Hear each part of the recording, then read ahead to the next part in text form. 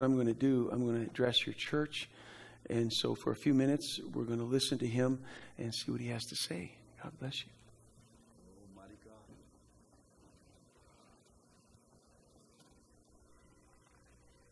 God. And so I just felt to send this message to you just to challenge your church.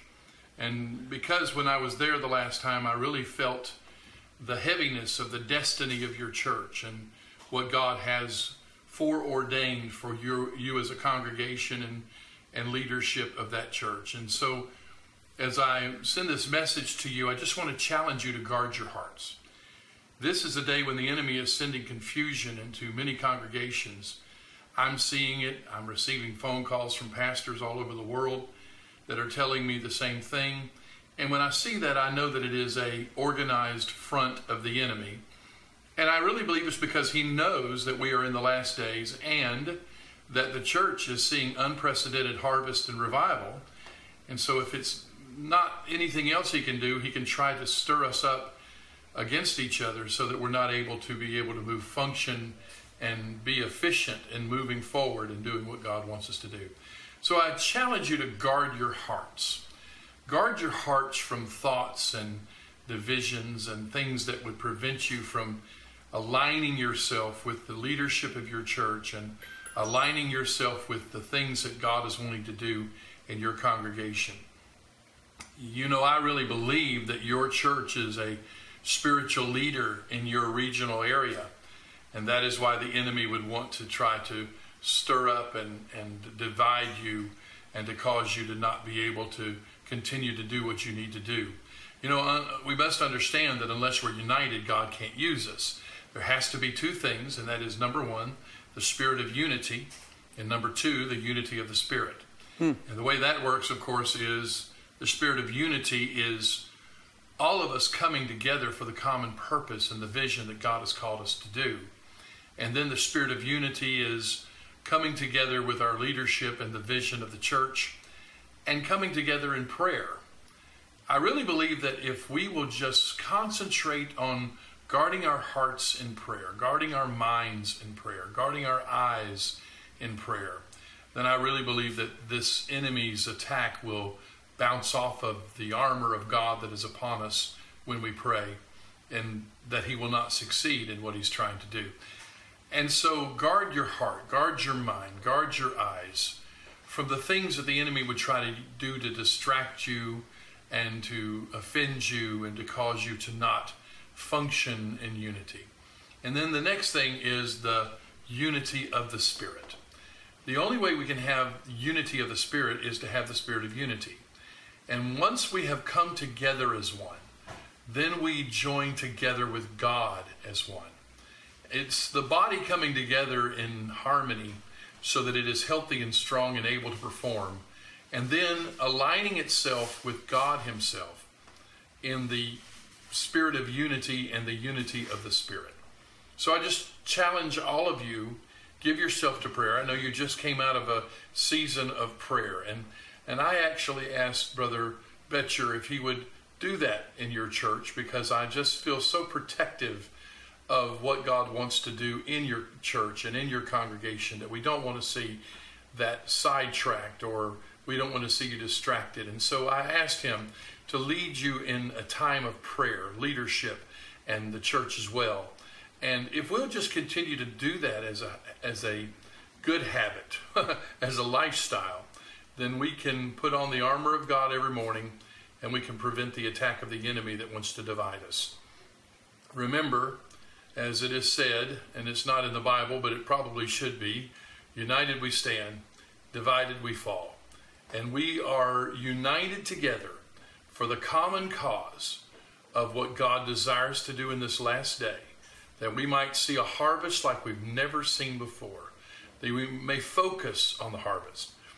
When I was with you during the Passing the Mantle conference, it was in one particular service that I was ministering that I perceived angels in the congregation.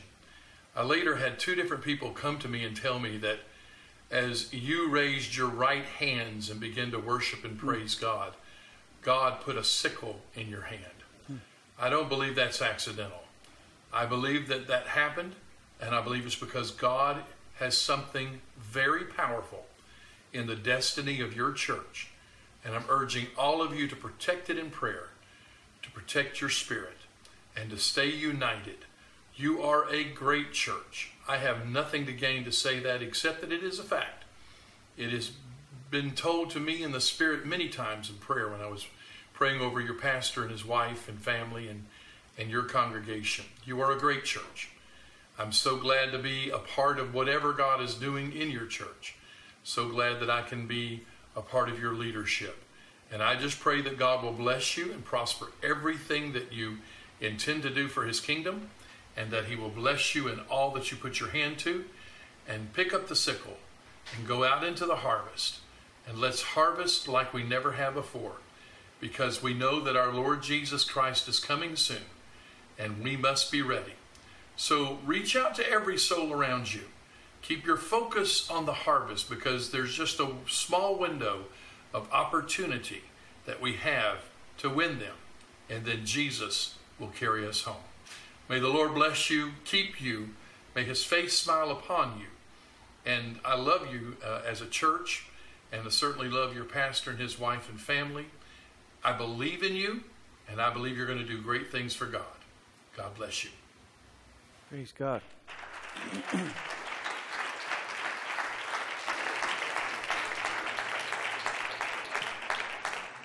It's so good to have a covering like that. He's praying for us, and I've kept him pretty busy lately, so on the phone, just seeking direction, seeking covering, protection. It's a safe thing to have a leader like that who prays and prays for the church and the people. Would you mind standing with me just for a moment? And I don't have to go very long, because Brother Williams almost preached the same message. I didn't tell him. Pretty soon I'm going to start telling those guys what to preach so they don't preach what I have to preach. Before we read in Judges chapter 6, let me just say thank you to the worship team, all the hard work that you do behind the scenes. Thank you to the welcome team and the usher team, the Sunday school, the youth, all the people, the sound technicians up there, everybody who's working behind the scenes to make us comfortable, to make us be able to enjoy the service. I don't say it often enough, but I just want to personally say thank you for the nursery and just all of the work that you do to make it easy for us just to come into a nice, cool place when it's 85 degrees outside and have a great service and feel the presence of God and the practice that goes on. I think we ought to put our hands together and just thank God for all the servants in this church.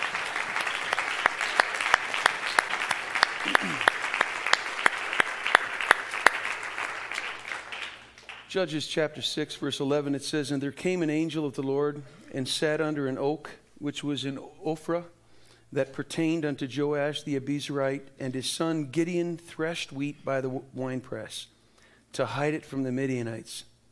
Verse 12 says, "And the angel of the Lord appeared unto him, and said unto him, The Lord is with thee, thou mighty man of valor." Please take a break for a moment and look at the picture of what's happening. You have a man that is threshing wheat by the winepress instead of out on a hill somewhere to catch the wind. Threshing wheat is to beat it and then throw it up in the air and let the wind take away the chaff so that the good seed falls to the ground so that they can gather it. That doesn't happen by a winepress very easily, much less in it. So when you're hiding from the enemy, here we have a man that's trying to eke out a living, trying to survive. And an angel of the Lord comes to him and says, "Thou mighty man of valor, the Lord is with thee, thou scaredy cat." He's hiding in a winepress, threshing out wheat, and the Lord calls him a mighty man of valor. I want to preach to you on the subject, just be yourself. Just be yourself. Brother Williams said, you need to figure out who you are. You need to know who you are in Christ, and I'm preaching on just be yourself. Let's pray. Jesus, we come into your presence again. This purpose, the Word of God, we ask that your Word of God would touch us, mold us, shape us, challenge us. God, let it chastise us even, giving us direction, following you, reaching for you. God, walking in your will. We pray that you would do that, Lord, and help us to see ourselves as you see us. We pray in the name of Jesus. In the name of Jesus. Look at your neighbor and smile at them and say, just be yourself. You may be seated.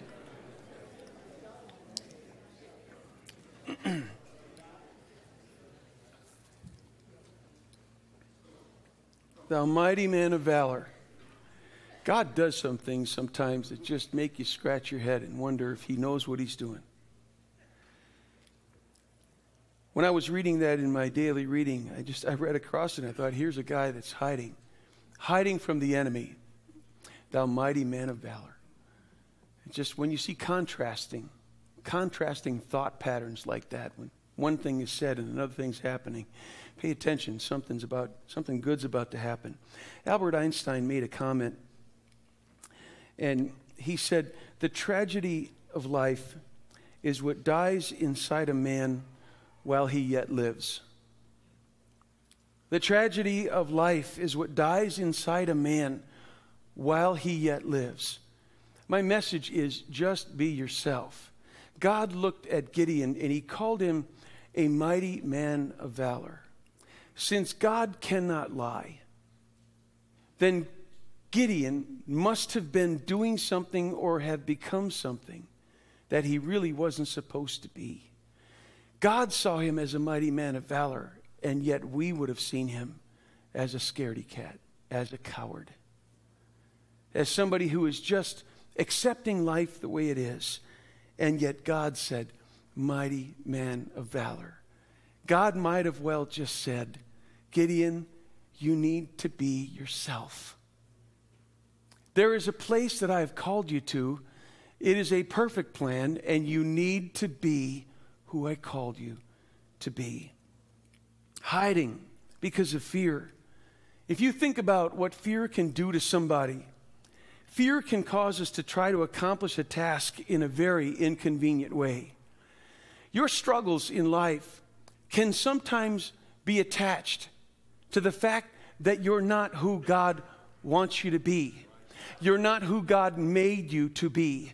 Why do I have all these struggles? Why do I have all these problems? Why am I not seeing all these miracles? It's because God intended you to be a mighty man of valor. That was the perfect plan. And now you're standing down in a wine press threshing wheat.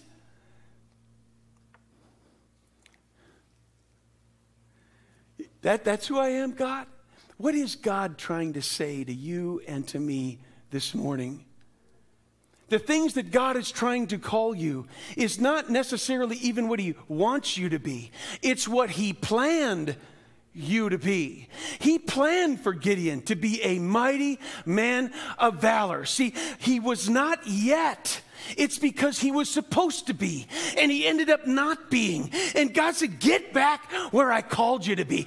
Get back on top of the hill. Get back in the high place and thresh that wheat out in front of the enemy. Let him see you, because the Lord is with you. That's what he said. The Lord is with you. He didn't say you're on your own. He said the Lord is with you. The wind wasn't by the wine press. In fact, Meyer commentators say he was compelled to thresh his wheat in the wine press below the surface of the ground. And that's where many Christians live today, below the surface. I don't want anybody to see me. I want to just make it to heaven. I want to do my thing and make sure I get enough food for my family and maybe a little bit to sell so I can buy some leather for my feet to make shoes. I just don't want to bother anybody. I just want to hide out and do my thing. And God says, get out of the wine press. That's for crushing grapes. He said, you're threshing wheat. That's for the high hill. Go up there where you're supposed to be. God is saying, what are you doing today in the wine press? It's time to go to the mountain. It's time for the world to see who you you really are. Don't be afraid of what God has called you to be. Be yourself.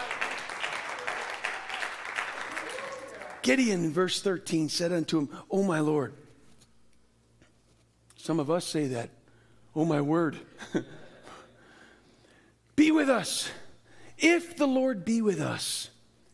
Please listen to this question that Gideon had.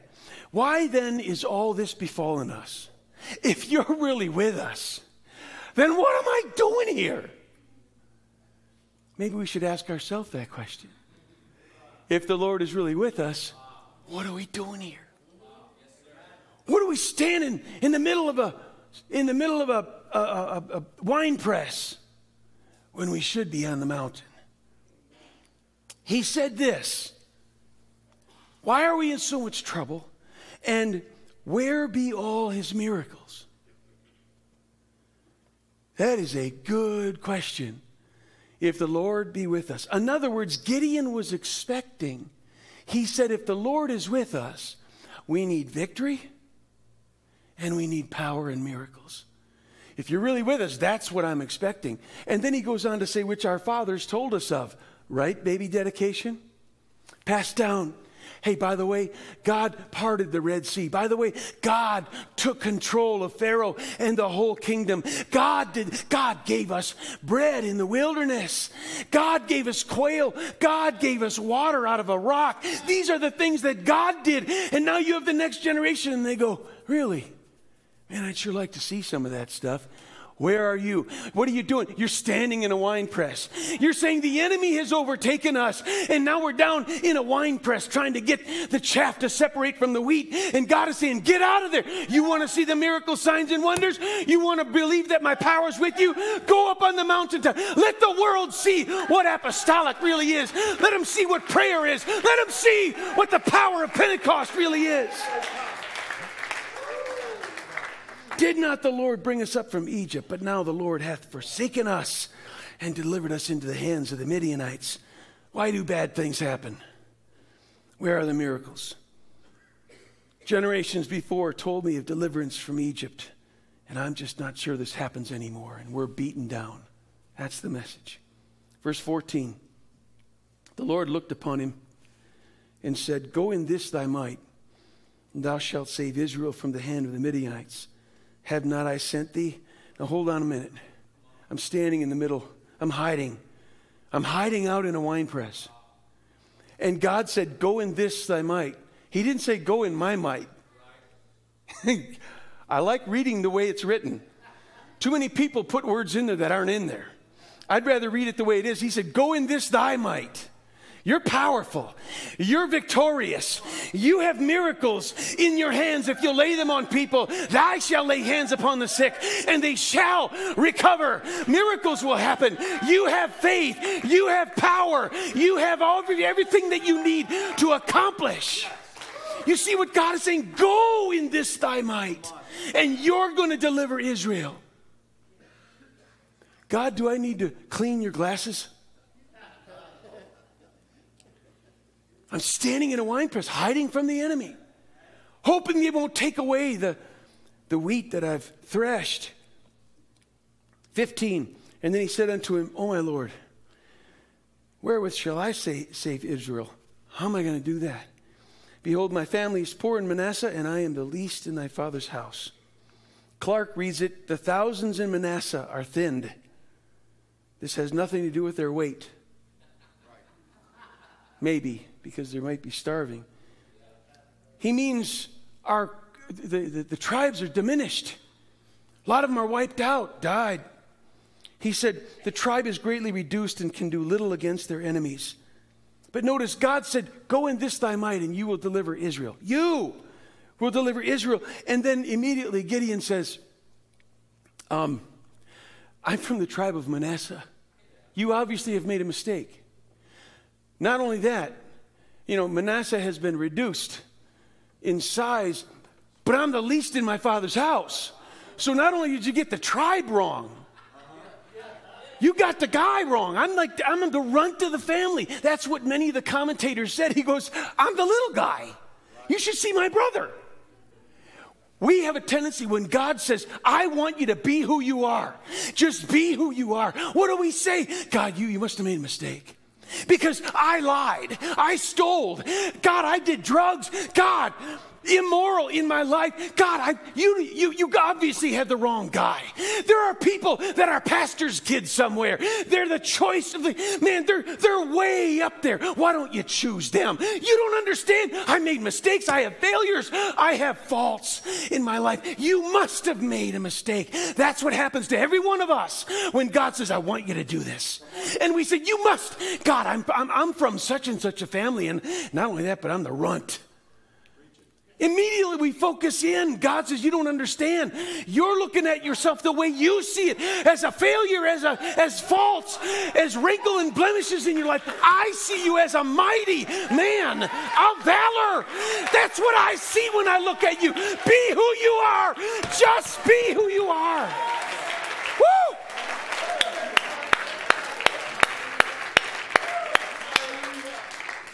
God. Gideon then described himself. I like what you're saying, but there's an obstacle. You got the wrong guy. There's others far more qualified. 16 says, and the Lord said unto him, surely I will be with thee, and thou shalt smite the Midians as one man. Clark says, thou shalt surely conquer all their host, as if thou hadst but one man to contend with. He said, I know Midian, or Manasseh is looking at Midian. They're like, there's no way we can do that. What God said is, I'm going to make it as if you're fighting one man. I'm going to make it like, if you look at Midian, or would you feel a little better about it if I just had one man? God was saying, the size of your opposition makes no difference.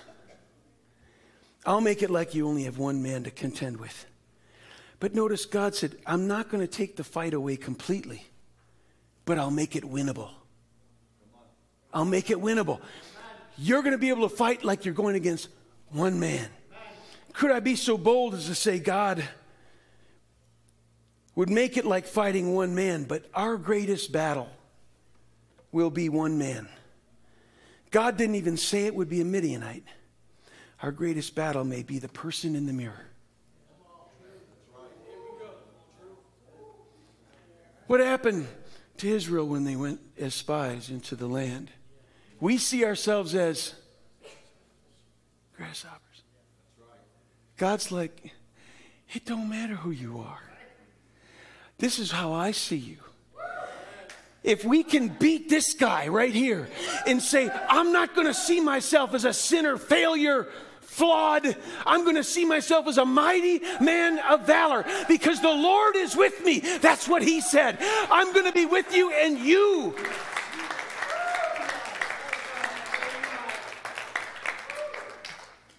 Maxwell said, vision without cost is just a daydream. God, I want to do something for you, and I have a great vision of what is in.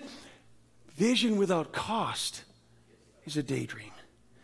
He built an altar and offered a sacrifice to the Lord, but the Lord told him also to tear down the altar of Baal, cut down the grove, build another altar, and offer another sacrifice in the high place. The Lord, living for God, is more than just building an altar. It's also tearing down some altars. There's some things we come into the church and we say, I just want to build an altar, a fresh altar unto God. That's awesome. But God is saying, you know what? I see too many altars around here. You need to tear down some. Don't just build a new one. Because what? Old things are passed away. All things are made. Tear down the altar and cut down the groves. Tear down the idols and cut down the things that have grown unto a false god. Cut them down. Living for God is not just building an altar, it's tearing some things down. Midianites gathered together with the Amalekites. The children of the east, it says all of them gathered together. But then it says in verse 34, it says, but the Spirit of the Lord came upon Gideon. All the enemies started to come, started to gather against. And the Bible says the Spirit of the Lord came upon Gideon. And it says he blew a trumpet. Didn't sound like he ran to the wine press. Oh, here they come. Didn't do that. This time, after talking with the Lord, he was convinced, here comes the enemy, and he goes,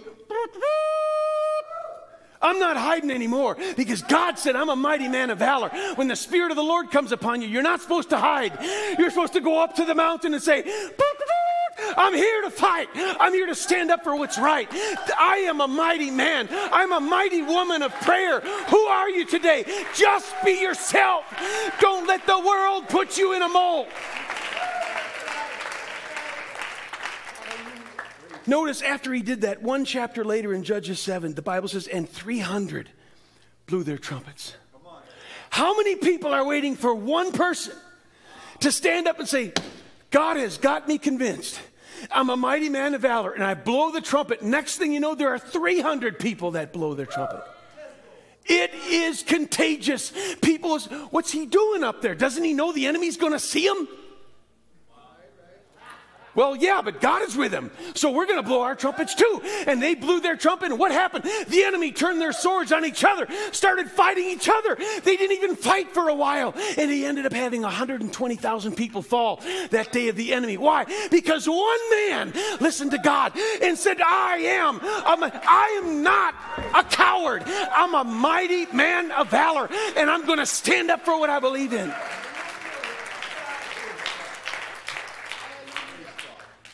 Two minutes. Paul said in 2 Timothy, I have fought a good fight. I have finished my course. My course. God called me to something. Am I myself? Am I being myself? Or am I letting you make me something else? There is a huge compromising problem today is my influence of you. Here's what I want to make you. We need to say, no, I want God to make me. I want God to reveal to me who I am. Don't let anybody influence for bad. Let God say, let me tell you who you are. You're not a liar. You're a prince in power with God. That's who you are. You are blessings of God. That's who you are. Let me tell you who you are, not the world. Don't adjust to their pressure, even when they're hanging their check over your head. I live for God. This is who I am, and this is who I'm going to be. Rabbi Zuzia made this comment so powerful. He said, in the world to come, I shall not be asked, why were you not Moses? I shall be asked, why were you not Zuzia?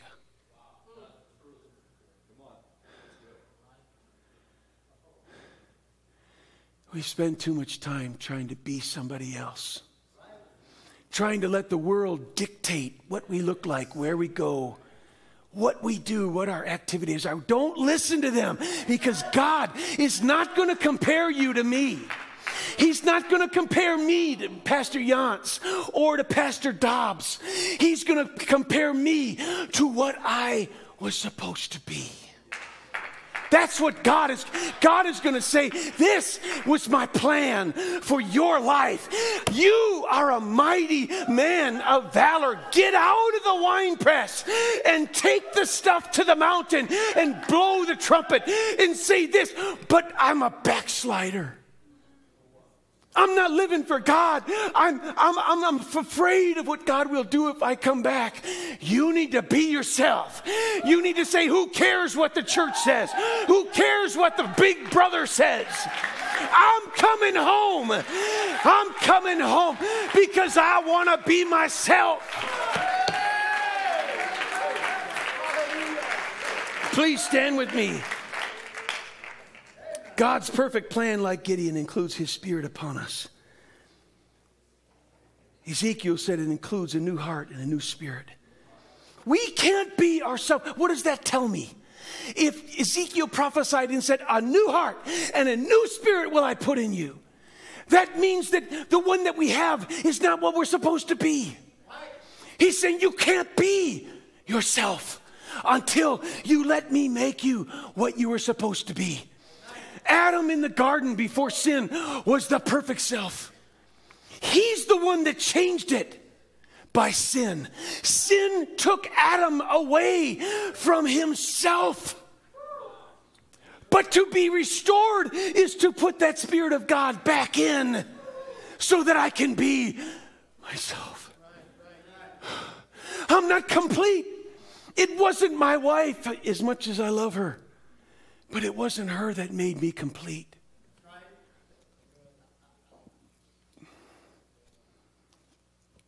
It was him. My heart was empty without him. If you look at the daunting task, what is it that you want me to be? Or what am I supposed to? Who am I, Jesus? Let him tell you. And those shackles of cowardice will fall off. Let me tell you something, Peter. You're not in prison. Sure looks like it to me. Doors open up and he walks, he goes, you're free. Man can't stop you. He can't stop me from making you who I know you are. You are a free man. Now get up. It says he smote him in the side. Hey, get up. Get out of here. Just follow me. That's who you are. Who are you today? What are you afraid of? What is stopping you from really being yourself? What's stopping you from stepping into the anointing that God has for? What are you afraid of? Why are you standing down below ground in the wine press instead of stepping out and saying, God, talk to me? I haven't seen the miracles that I want to see.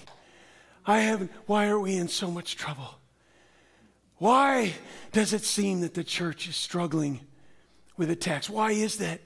It's because you view yourself differently than what you're supposed to be. See, the true church is without spot and blemish. We have some work to do. Right? But see, God doesn't see us that way. God says, this is what you're trying. We are becoming that. We are becoming an apostolic, a powerful bride of Christ. That's what we're trying to do. But we need his power and his direction and his word in our lives. Would you bow your heads with me for a moment? Jesus. Oh.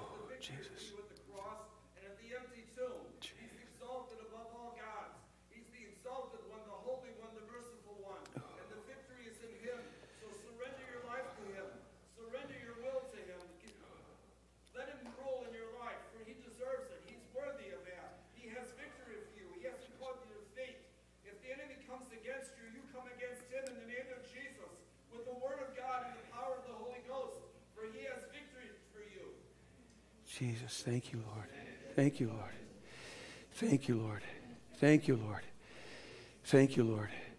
James McIntosh said, it is right to be contented with what we have, never with what we are. We are supposed to be content with what God has provided, but not with who we are. Because John said, I must decrease and he must increase. That means we must struggle and press to be more like him. Jesus, we've heard your voice in multiple ways today, and we pray that you would help us not to be stuck in tradition. God, we can't continue to do everything that we've been and done. We have to, God, take off the shackles of who we were and become who we are. Lord, there are things that are beneath the surface that want to come out. God, there are things that you have for us. There are things that you have called us to do. People have been feeling it. They've been voicing it. There's something going on. There's something inside of me. God, help me to peel away the facade of who this world has made me and who the failures and flaws have made me. But help me to become the mighty man of valor or mighty woman of valor and prayer and power and intercessor. God, that's what we need to become. Lord, would you give me the faith, give me the courage to step out of the lower places and step into the higher places, to allow you to help me to become who I really am. Help me to be who I am in you, Jesus. I pray for this. You can't do that without the power. If you'd like to come forward, I'm asking you today, just come up to the altar for a moment. And all I'm asking you to do is say, God, remove my perception of who I am. Just remove it. I've been with me for 57 years. I know who I am. Oh, please don't do that. Please say, God, I have lived 57 years and I'm still not who I am. I'm trying to be who you called. Help me to realize and to achieve who I really am. Help me to do that, Jesus. Let your power come upon these people. Let your word come upon these people. Let your spirit, the Spirit of the Lord be upon them. The Spirit of the Lord be upon them. Jesus, peel back the confusion. God, the scales from their eyes that stop them from seeing. We look in a mirror and we don't see who we are. We see what the world and our failures have made us. It's our perception. God, I call myself the least of my Father's house, but you call me a mighty man of valor. Oh, what a step. What an incredible, God, divide there is between who I see myself and who you see me as. Help me, Jesus, to cross that great divide and to become not what the world declares me to be. Take away their influence, take away their pressure, and infuse the pressure of the Holy Ghost. Lead me into that place that will let me be who I really am. There is a perfect plan in my life. If I will put my feet, the Bible says the steps of a good man are ordered, not redirected. There is an order. God is a God of order. Lord, order my footsteps. Let them walk directly in the path that you've called me. Jesus, I want to be who you made me to be. Help me, Lord, to lay aside every weight and the sin that doth so easily beset me, the things that this world has made me, and let me run with patience the race, the course that is set before me.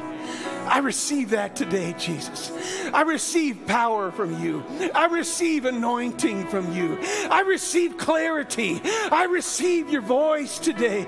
I receive your direction. I receive your compassion and protection and love upon me and my family. I receive what you call me. I receive it, Lord. Hallelujah. Oh, come on, let the Holy Ghost, let the Spirit of Jesus Christ come, fill and control, energize and restore. Let it come. That's it. Pray in the Holy Ghost. Jesus. Jesus.